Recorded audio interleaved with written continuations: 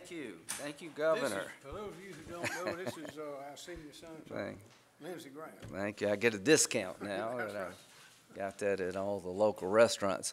So I wanted to bring home to South Carolina and to my governor, who I'm very proud of, why I and Senator Scott voted against the recent Democratic proposal called the Inflation Reduction Act. One reason, Governor, is it won't reduce inflation. But this bill, I think, is a nightmare for South Carolina. It's a nightmare for the American economy. And I could spend hours talking to you about it, but I won't. I'm going to talk about a couple provisions that I think are just tone deaf and ill-conceived. Believe it or not, this bill has a new gas tax. So I want to just suggest something, Governor. Go around the state and ask people, would you like a new gas tax? I think they'll say no. So what does this bill do? It imposes a new gas tax of 16.4 cents per barrel on all imported oil at a time that we're becoming more dependent on imported oil. Remember, the president went to Saudi Arabia urging them to produce more. So every barrel coming from overseas has a new tax on it. We're shutting down domestic production, so we're going to increase tax on imported oil as an ill-conceived idea. It also has a 16.4 cents per barrel tax on domestic crude refined in America, which means that American refineries, the costs will go up, will make us less competitive. This starts with pennies, it becomes dimes, and eventually dollars. So I'm adamantly opposed to any new gas taxes on the American consumer and the South Carolina driving public. The question is, does it reduce inflation?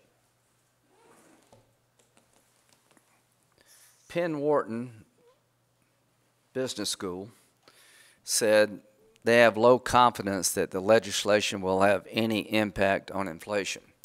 The Congressional Budget Office, that was Joe Manchin's Bible in the past, said that in 2022 there will be negligible reduction in inflation. In 2023, inflation could go up or down by 0.1%. So you got the Penn Wharton, University of Pennsylvania budget model, the Congressional Budget Act, and Bernie Sanders, who all say this won't reduce inflation. It won't, but what it will do is drive up the cost of gasoline and the cost of doing business. The 15% minimum tax, Governor, is structured in a way to disincentivize purchasing equipment and building new factories. You've done a terrific job of guiding us through COVID. We came out of COVID strong. Our economy is trying to rebound, and this provision in this bill would take off the table the ability to claim expensing on your taxes if you buy new equipment. In 2017, we passed a law that allow business to expense the cost of new purchases of equipment in the same year they're made, incentivizing more equipment and business expansion. This bill eliminates that provision. That's how it raises the money, and it's going to de-incentivize factory and equipment expansion and equipment purchase at a time we need it to get out of a recession. So that was really a bad idea. The bottom line is that this bill raises taxes and creates new federal government programs at a time that we're in a recession, and the best way to get out of a recession is to limit federal government spending and incentivize growth in the private sector. But the one that really has gotten a lot of attention is that for some reason, somehow, every Democrat in Washington in the United States Senate believes it's a good thing to hire 87,000 new IRS agents to come after you and your taxes. This is supposed to be for the rich. Well, let me tell you, the rich have a bunch of lawyers and accountants. Well over half of all the audits conducted in the United States today are conducted on people who make less than $75,000. I couldn't believe it when I read it. They're talking about expanding the IRS 2.5 times. Enough new IRS agents to fill up Williams-Brice Stadium and Death Valley. So when you go to the football game this fall, just imagine everybody to your left and right being an IRS agent.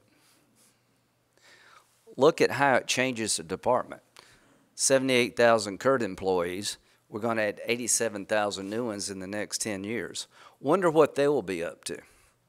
If you think the federal government is out of control now, God help us when you get 87,000 new IRS agents who are looking under every rock and stone to get money out of your pocket. This is bigger than the British Army. So my belief is that we probably need a bigger British Army and a smaller IRS. So what am I going to do? Governor, I'm going to fight this tooth and nail. This plan of, I think it's $60 billion additional funding for IRS is implemented over a 10-year period. Every year, I'm going to try to rescind the spending for the IRS and send it to the border, where we actually need Border Patrol agents. We have 18,000 Border Patrol agents. I'd like to see a lot more Border Patrol agents and less IRS agents. So from my point of view, this would harm South Carolina's economy.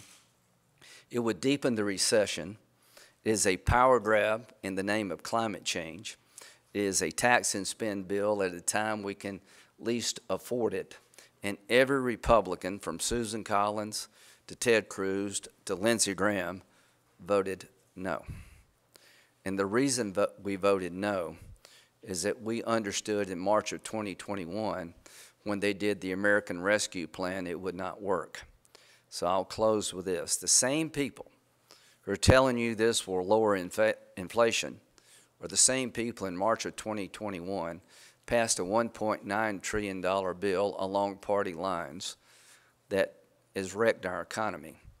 In March of 2021, Governor, inflation was 2.6% in this country. It is now 9.1%. And the reason, the massive spending and taxes in the American Rescue Plan led us to where we are today, and this new bill will make everything worse. So I am hoping that some House Democrats who are facing the public in November will get a little bit of common sense and not walk off the cliff because Nancy Pelosi told you to. Every Democrat in the Senate followed Schumer's lead. I am urging House Democrats to stop the madness before it's too late. You really don't want to vote for 87,000 new IRS agents if you're in a swing district. You really don't want to vote for new gas taxes when gas prices are through the roof. So every problem we have today, Governor, will be made worse if this bill becomes law. And I just want to let you know, from my point of view, that everything you've done to keep the economy moving in the right direction is at risk by this bill.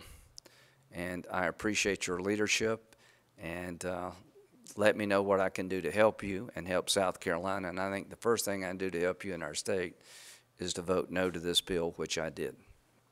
Thank you, Senator Graham. And you're exactly right. We appreciate you fighting this, as you always have, on misdirected, ill-conceived legislation and acts, executive and as well as legislative, and also appreciate Tim Scott's work as well. But everything Senator Graham said is right. We have been battling the Biden administration and with success during the pandemic. As you know, we did not close down like they did in other states. We used common sense. We followed the Constitution, which says if you take somebody's property, you have to compensate them for it. And to shut down a business without just cause it could be proven in court is a taking. So we didn't do it, and we followed common sense. As a result, South Carolina today is thriving, while other states that took the wrong road, that followed the lead of President Biden and others, are suffering dramatically. But we were successful in court. We were successful in battling the executive orders that were requiring vaccinations that people didn't want. There's no justification, no authority in the Constitution for the President of the United States to tell a citizen they have to get a vaccination, whether it's good for them or not. It doesn't make any difference. But we fought all those things. We fought school closures. We supported our businesses, and South Carolina has had a remarkable 2 years, although other parts of the country are suffering. But now comes this, and not only are we fighting executive orders, but now it's turned to legislation in the Congress, and this is a tough battle. This is not something that'll typically be fought in the courts. This is going to have to be fought right now in the House. And that's why we're here today, to rally support, to rally understanding of the danger that this legislation poses to the entire country. We right now have a $30.59 trillion national debt. What is that? That means every year when the federal government borrows more money than it brings in, it creates a deficit. And you add up those deficits over the years and you get the national debt. The national debt now is $30.59 trillion. I don't think we can even think that big. This is going to add to it. Now, the administration is saying, and the Democrats in the Senate are saying, well, it's going to be paid for, it's going to cut inflation and all that. That is the same rhetoric that we've been hearing for year after year from the people on the left. And what has it gotten us? It has gotten us a $30.59 trillion national debt, which means it is not paid for. It does not cut inflation. It does not create business. It does not spur the economy. It does exactly the opposite, and that's your proof. But just in South Carolina, we're booming. State government is in the best fiscal shape ever. I wish we could say this about the national government, Senator.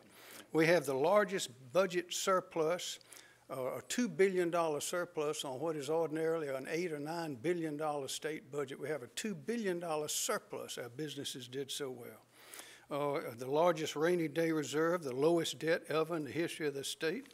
That's because we're doing it right. More South Carolinians are working than ever before. More are coming, more jobs are coming. We never closed during COVID. We used our heads. We fought to keep the classrooms open, and we are cutting taxes. We've cut income taxes on everyone. We've eliminated income taxes on military retirement pay, and we want to eliminate it on law officers as well. We're giving $1 billion back to the taxpayers. We're funding the police. We're raising their pay, providing them with more resources. We've outlawed sanctuary cities. We sent the National Guard troops to the southern border. I wish the Biden administration would hire that many people and send them to the southern border. We put school resource officers, armed officers in every school, reforming how the state's public education is funded, and we're giving millions of dollars for scholarships for our people for the technical colleges. That is the way to do it. Cutting taxes, supporting business. And what this bill does is just the opposite. And Senator, we were able to withstand the executive orders and those misconceived actions by the Biden administration. But now this will be federal law. This is dangerous. It's dangerous. There's never a good time to raise taxes. Raising taxes, we are taxed enough. We are taxed enough. What we need to do is spend the money on the right things. This is going in the wrong direction, and I've tried to understand the way the people on the left think. I just don't understand it. It flies in the face of common sense.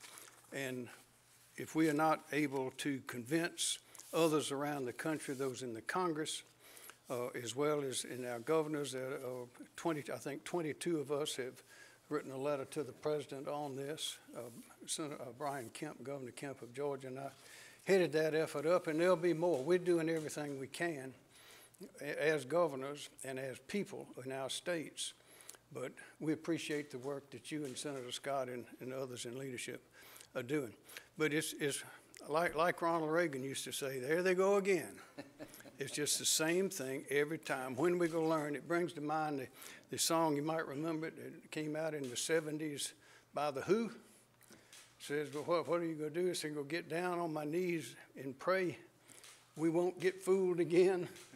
Well, I hope we don't get fooled again this time. I hope we can fight this, because this poses a serious threat to not only to the country, but in South Carolina, where we have survived the onslaught of bad ideas and misdirection out of Washington. We have survived and are thriving, and this is going to be a tough battle. Yes, sir. Thank you. Well, Thank you, Governor. Last time we were here, we were talking about H.R. 1, which was a federal government attempt to take over state elections. Every time I turn around, our liberal friends are trying to grab more power, increase more taxes, expand the role of the federal government in every phase of our life, from taking over elections now to basically increasing the IRS so that it is literally an army, $45 billion in new energy taxes on energy production in America at a time we're having extraordinarily high gas prices. So I appreciate you taking a stand, and I would just urge South Carolinians to check this bill out and ask those running for office, where do you stand? Joe Cunningham, where do you stand? Are you for the IRS Army? If you are, say so. If you're against it, say so. Are you for a new gas tax? If you are, say so. If not, say I'm not. So every Republican governor voted no. Every type of Republican voted no because we saw the damage being done. We've lived through this in 2021 with the American Rescue Plan, which became the American Recession Plan. And this is not an inflation reduction plan. It is Grow the Government Plan.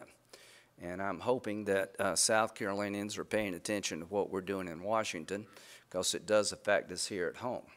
And I can promise you this will affect South Carolina's ability to maintain a strong economy.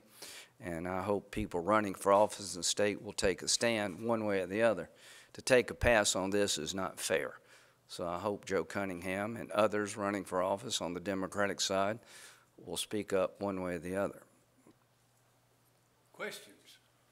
Senior Correspondent Sean Adcox. So is there anything in this plan that you would support? For example, the ability for the federal government to negotiate on Medicare prices is one thing that's supposed to be saving more money. Is that? Well, it's price fixing. There's 10 drugs that Medicare is going to be limited in terms of what they can charge for Medicare. Well, guess what? Those of us not on Medicare are going to be paying higher prices. All the drugs that led to COVID virtually that worked came from the United States. Yeah, I'm sure there's something in this bill I could agree to. I have voted with my Democratic colleagues on a bipartisan infrastructure plan. I voted on a plan to help the issue of unstable people with guns. I voted for the CHIPS Act. It's very expensive, but I felt like we needed to produce chips in America that go into cars and refrigerators and F-35s. It's not like I'm unable to work with my colleagues on the other side, but like every other Republican, this was a bridge too far. This was too much. This was done on a party line vote at a time when many of us would be willing to find common ground. Why did they do this? Because they could. I am begging the people of this country in November, fire this crowd before it's too late. They deserve to be fired. They don't know what they're doing on the economy. In March 2021, they promised us, if you pass the American Rescue Plan, as Senator Schumer said, the economy could double. Vice President Harris said, help is on the way. We went from 2.6% inflation to 9% because they flooded the zone with federal money and federal tax increases, and it created the nightmare we have today. You know, if you're a football team, you need to have more than one play. Tax and spend is the only play they got in their entire playbook. So I'm betting and hoping and praying that when the word gets out about this inflationary bill, that it doesn't reduce inflation, it adds prices in the energy sector. It's going to de-incentivize investment at a time we need more of it. It's going to create an army of IRS agents that are going to make it more difficult for small businesses and people to manage their lives in this country. Who do you think this army is going to come after? I tell you who they're going to come after. They're going to come after working Americans. And this is ridiculous. This shows you their priorities. In the Democratic world, we're short of IRS agents. In my world, we're short of cops. We're short of Border Patrol agents. We're short of people in the military.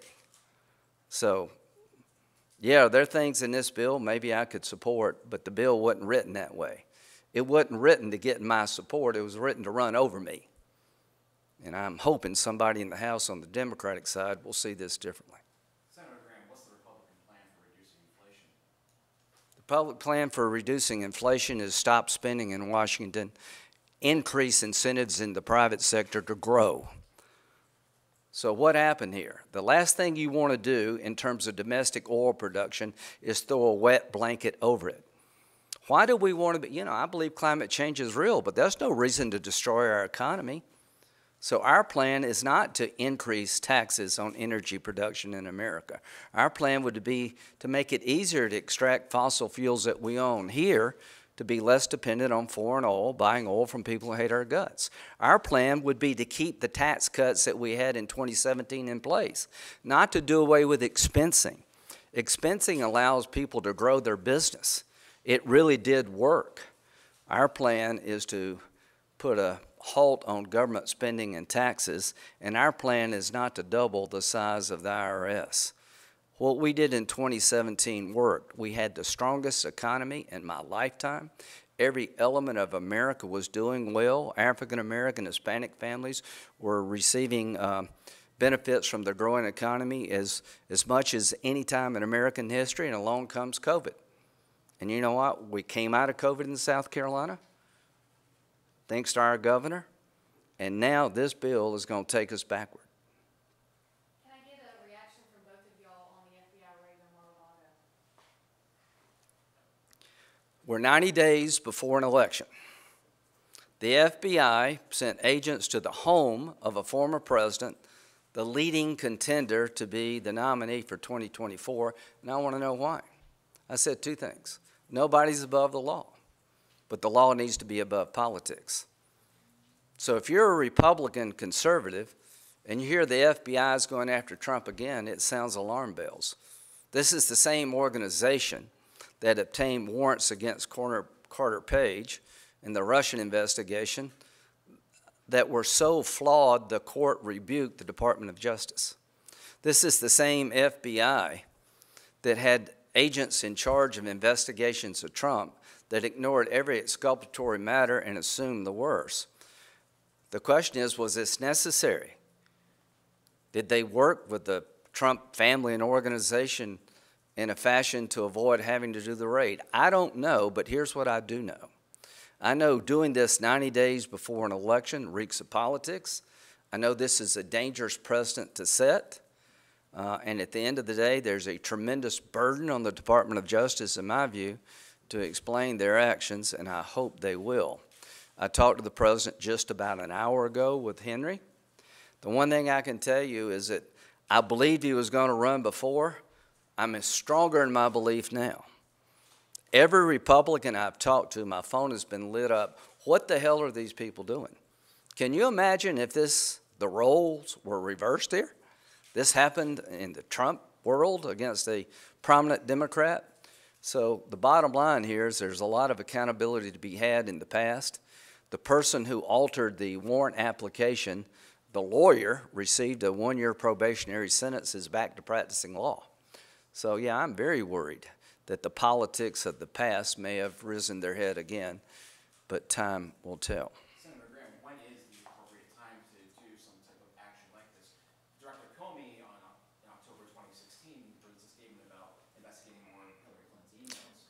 So when's the appropriate Well, I would say that you don't do things before election unless you have to. And I want to know what led to this. I think every Republican believes that the FBI, when it comes to Trump and other organizations, have lost their mind. That the FBI protects us against child pornography, against terrorism, against crime. My problem is not with the FBI writ large, but I have lived through this. I have seen the Mueller investigation and their work product, and what I saw was a system trying to get somebody no matter what the evidence told them. I can promise you every stop sign that was there was ran in the Mueller investigation and Crossfire Hurricane, that the FBI analyst in charge of collecting information to prepare the warrant application is also in charge of the Hunter Biden investigation. So yeah, I'm concerned, I'm worried, and I think we need answers in an appropriate fashion. Senator Graham, to clarify, when you said you spoke with the president, you mean President Trump, correct? Yeah, it wasn't Biden, it's Trump. Senator Graham, despite gas prices, oil companies have seen a Well, nobody reimbursed them when gas prices were down to when a barrel of oil was negative. I believe in the market. I believe that this is a commodity, that when we were shut down during COVID, guess what? Gas prices went down because nobody could get out of their house. So the bottom line here is this is an attempt by liberal Democrats to restrict domestic oil production at a time we need more of it. Their solution is to go after business. My solution is to incentivize business. To the American oil companies out there, do your job. I am glad you're able to find oil and gas that we own so we can use it here and not buy it from people who hate our guts. So this idea of price fixing and taxing people based on a commodity changing one way or the other will not help us. If you are tired of paying high gas prices, you should be opposed to this bill because it creates a new gas tax. If you're tired of the federal government restricting the ability of the U.S. economy to grow, you should be against this bill. And you should be for somebody like Henry McMaster that can show you how to grow an economy. Let me go back a minute about the Department of Justice. Some of y'all will remember that I was U.S. Attorney under President Reagan. That's when Attorney General William French Smith was there, and also Ed Meese. And then later as Attorney General, I had the opportunity to work with the FBI on many, many occasions, particularly as U.S. Attorney. And I was on the Attorney General's Advisory Committee of U.S. Attorneys and got to spend a lot of time at the Department of Justice back then. And after those experiences, I had and still do have enormous confidence and respect for the FBI as an institution. But I have got to say the last few years, I'm looking for a reason to have confidence in the leadership of the FBI today. I have been stunned at the excesses of the leadership of the FBI. I have been stunned and shocked at the things that Senator Graham just mentioned done by the FBI, actually fabricating evidence, fabricating information in order to achieve a political end. I think we're in dangerous territory. And when I think back about the Attorney General of the United States instructing the FBI to go to school board meetings under the guise of seeking domestic terrorists, I want you to think about that for just a minute. Our Attorney General of the United States did that. School board meetings. Now, something is bad wrong when the leadership of the FBI is engaging in these kind of fraudulent, misdirected, illegal, and clearly political operations. On a different note, Biden today is nominating Judge DeAndrea Benjamin to the Fourth Circuit Court of Appeals. Will you vote for her, and how do you think that will go? Don't know, have to check it out. So I'll get back with you about that. I believe elections matter. I've voted for many of the Biden nominees, even though I wouldn't have chosen them myself. And I'll see. Some of them have been kind of out there, but elections do matter. So that's what I guess I'm saying. We're 90 days before a major election, and this seems to be unnerving, dangerous, ill-advised, and the country's divided enough, so I think we need some answers. Two more questions if there are. Senator Graham, just to follow up on that kind of rhetoric that we're hearing. A lot of folks on social media right now are talking about civil war, precursor to civil war. What's your message to those people, especially after what we saw happen January 6th? Well, number one, violence is not the answer to any political problem. We have institutions in this country, and there's a lack of faith in many of them for a reason. But here's what I would say. I would say that we need to go to the ballot box to take out our frustrations, that Republicans like myself, I supported the Mueller investigation. I actually introduced legislation with Democrats to make sure that special counsels couldn't be fired without cause, because I do believe in the idea of oversight and transparency, and nobody's above the law. Well, what did I learn from the Mueller investigation? The FBI, when it comes to Trump, has lost their way. This unending desire to destroy Trump and his family is frustrating. President Trump and I got started off kind of tough, but I admired him as president. I don't agree with everything he says or does. I've talked to him twice today, and I told him that, you know, there's legal systems in this country, avail yourself of it, and time will tell as to what's going on. But to those who feel like you need to violently react, the answer is don't. What you need to do is you need to make sure you show up and vote to stop some of this madness. And we do have a legal system in this country, and we'll get to the bottom of it like did with Mueller investigation. And here's what I think. I think President Trump is determined now more than ever to straighten this country out. Henry and I both talked to him. I've talked to him twice today. He believes the country's going in the wrong direction. Everything he's done has been undercut. The border was secure. Now it's just a complete, absolute nightmare. The economy is in tatters. You had a withdrawal from Afghanistan that's just become a nightmare. You got Russia invading Ukraine, trying to rewrite the map of Europe. You got Taiwan being encircled by the Chinese. Other than that, things are going great. I think this president, President Trump, is going to push through this. I think the Department of Justice has a heavy burden here. So to those Americans who are worried, stay focused, reject violence. Senator Graham, last question. Senator Graham, tomorrow there's a hearing on the Georgia subpoena. Yeah. My question to you is, do you regret making the two calls to the Secretary of Atkins, and who asked you to make those calls to Secretary Atkins? Number one, read my brief, and we will take this as far as we need to take it. I was chairman of the Judiciary Committee. I had to vote on certifying an election. This is ridiculous. This weaponization of the law needs to stop. So I will use the courts, and we'll go as far as we need to go and do whatever needs to be done to make sure that people like me can do their job without fear of some county prosecutor coming after you. Thank you, guys. Thank you.